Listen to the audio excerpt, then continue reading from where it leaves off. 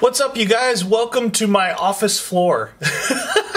This is a little like impromptu video that I'm doing.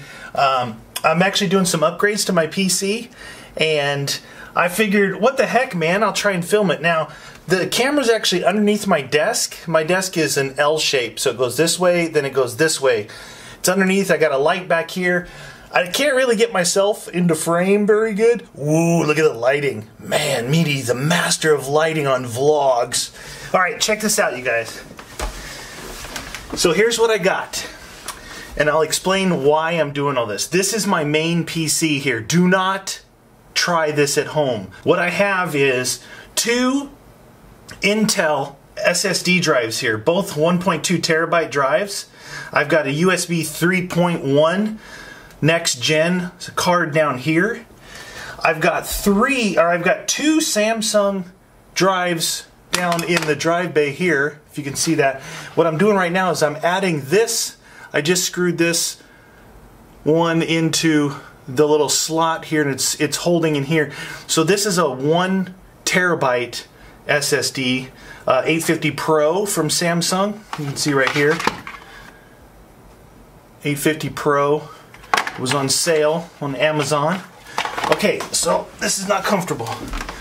So what I'm going to end up here with is 1, 2, 3, 4, 5 hard drives, and then I picked up this, which is a SanDisk Extreme 900 portable SSD drive.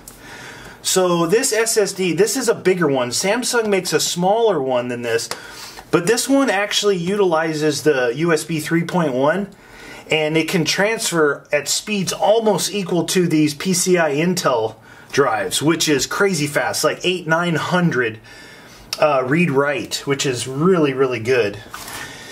Okay, here's the reason I'm doing this, and I apologize for being out of frame, but I can't get in here. Tripod's in the way.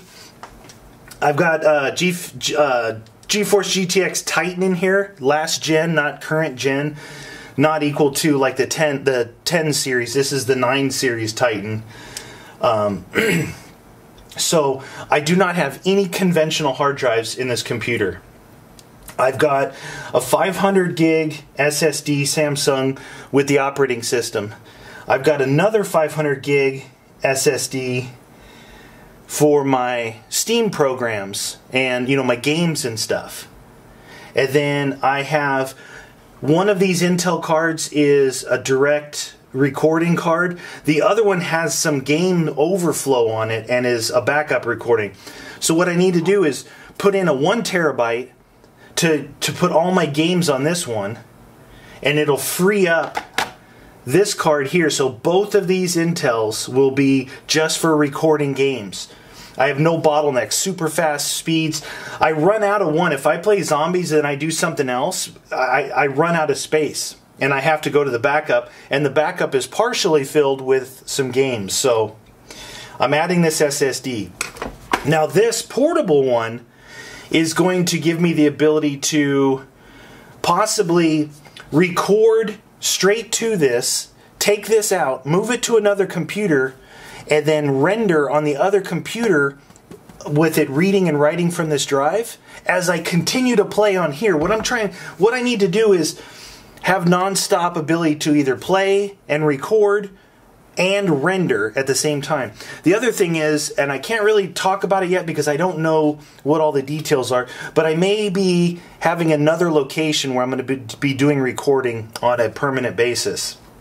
So I need the ability to possibly move between here and there, which is going to help with this. And the other thing, all these drives are being added because my other computer where I might play some Let's Plays or playthroughs on, the other computer is going to be moved to the other location. So I won't have the ability, like I do 7 Days to Die series over in that computer there, and render while I'm playing on this one. And there goes my flashlight. Look at this. This flashlight's awesome. So that computer won't be accessible here. That's why this is going to be handy. That's what I'm doing with this. Hopefully it works out pretty good. I have no concern with this drive. It's the same as the 2 drives I have in there, it's just double the size.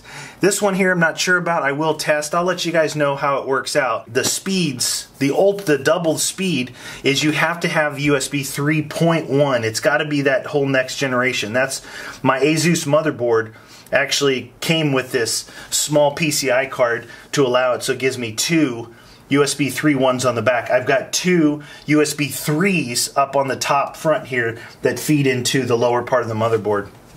So this is a 2011 Asus motherboard. It's the Deluxe, and the CPU on this one is, I believe it's the 5960X.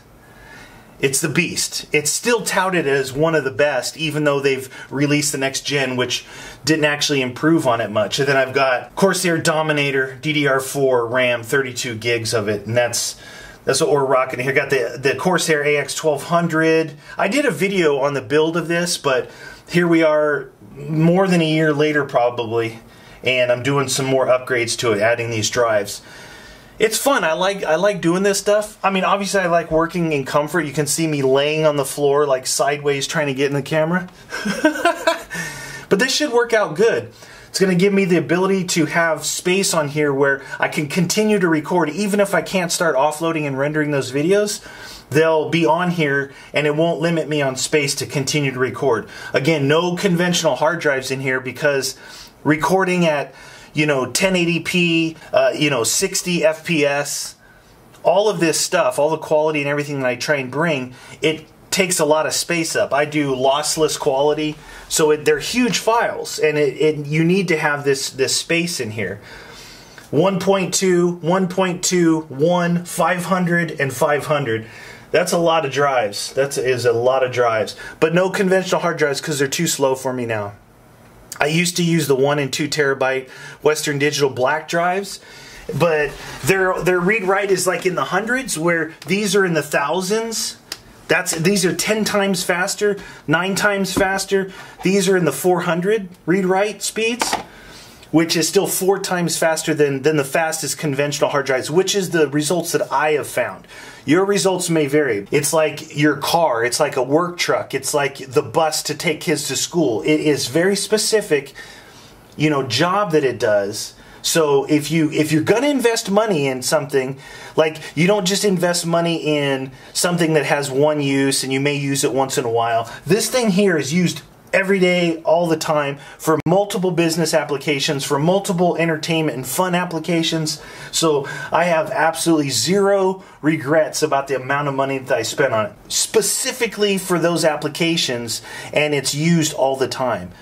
It's a very good investment, even though it's expensive. I never thought. I mean, I used to think that a $1,500 PC was ridiculous, but this thing's been going and chugging along really good. I just thought I'd share that with you guys. Hi.